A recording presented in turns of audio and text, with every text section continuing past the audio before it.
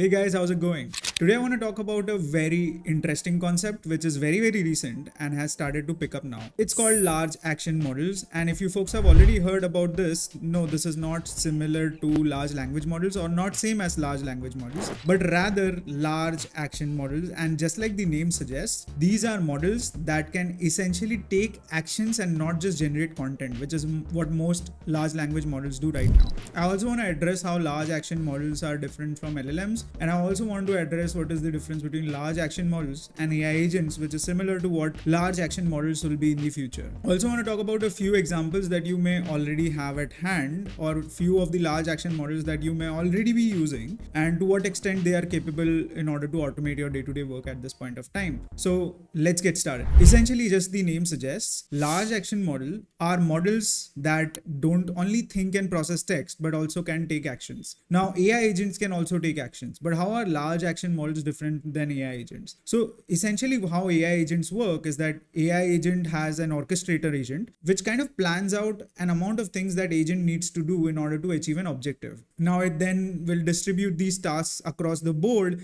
in order to, get these done one by one. In the backend, the main agent is still using a large language model in order to do all of these tasks. So how the architecture looks like is that there's an LLM on the top, followed by an AI agent who is using that LLM as a brain. And then there are a bunch of different agents, and these bunch of different agents also have a bunch of different tools that they will run in order to execute certain tasks. So essentially it's like executing a specific piece of code in real time in order to perform an action. So let's say if you want to post a newsletter, then that's what an AI agent will essentially do, right? It will read the code and execute that code, take the content from the agent that generated the content, execute the code and just send the content and publish it. Talking about newsletters, the whole concept of large action models was covered in our newsletter last week. So if you're interested, please feel free to subscribe to this. They integrate existing LLMs, fine-tuning them for specific applications. Multimodal, so they can accept text, images and so on. They have certain goals. They have a user interface. There is a task decomposition and planning, which is similar to what AI agents do. But AI agents, you will have to build like a bunch of different agents, and these agents will not automatically create themselves. You will have to define these agents. So a large action model essentially will go ahead and build its own set of agents for diverse set of tasks. So it's more like a generic agent that can do agent generation or task goal and delivery or output generation in real time. And then it has action execution and continuous learning. One of the good examples of something like this would be very recent announcement by Microsoft, which is M-Agentic or Magnetic Agent 1, which essentially does a similar set of things, right? So there's the main orchestrator who kind of coordinates all of these tasks. Then there is the file server who will essentially look for files on your computer. And there is a web server that will look at the web for certain pieces of text. Then there are Python and C++ code writers. So to give you an example, if you want to, let's say, order a sandwich, then what the orchestrator is going to do is that it's going to start the web server agent. The web server agent will essentially go to the website where it can order the sandwich. Then the orchestrator will tell the coder to write the code in order to press a specific button programmatically. And then all of that will be documented and logged in a computer terminal, which will also be used in order to send certain commands. So let's say if I want to access a certain file directory in my computer, then I can send that command to the computer terminal to get me to that path.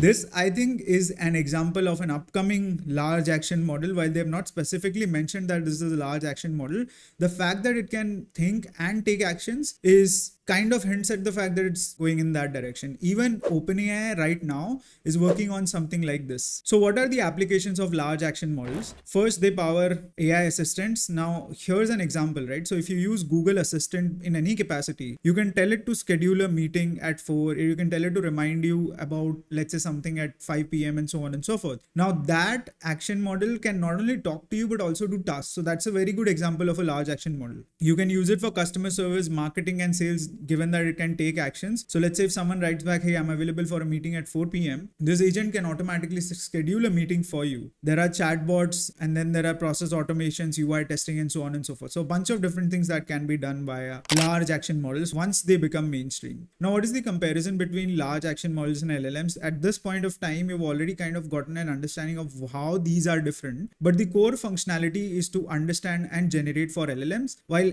LAMs have to take actions in order to do certain things. From the data modality standpoint, LLMs are good at textual data. They can also do multimodal processing, sure, but LAMs can handle multiple types of data, including images, and even write code and execute code. The goal of LLM is to just generate text outputs without environmental interaction, while LAMs execute actions by interacting with systems. Learning capacity wise, limited feedback incorporation, while LAMs can use feedbacks for continuous improvement by having like a reinforcement learning sort of a flow. Common applications include chatbot and content creation for LLMs, while LAMs have robotic process automation, advanced assistants, and so on and so forth. Some of the examples of an LAMs in action would be Rabbit R1. Now, I wouldn't necessarily say that this is a very good example because the whole concept kind of fell flat on the face, but regardless, that is the direction that most LAMs will probably head at. And a better example here would be the Google Assistant example, because that essentially not only thinks but also takes actions in order to schedule meetings and stuff for you. There are other examples like Cog Agent, that is an open source model that generates plans for GUI operations and performs visual question answering. There is Gorilla, which is open source model that enables large language models to utilize numerous APIs effectively through natural language queries. So these are some of the examples, and this is on a very, very high level what LAMs are. And I would recommend you keep an eye out for Magnetic One, because I think this is one of the papers that is closest to the concept of large action models. Regardless, think of on a very, very simple terms, a bunch of if you've heard of Crew AI, which is essentially a team of agents, you put that entire team together and what you build is a large action model, right? So that is essentially what it is. Even if we don't have it or we don't call it large action models, we still have it available and we use it frequently. Even if you don't know how to write code, you in some capacity or the other, you are using large action models today. So broadly, that is about it. I hope this adds value. And if you guys have any questions with respect to this, you guys can let me know.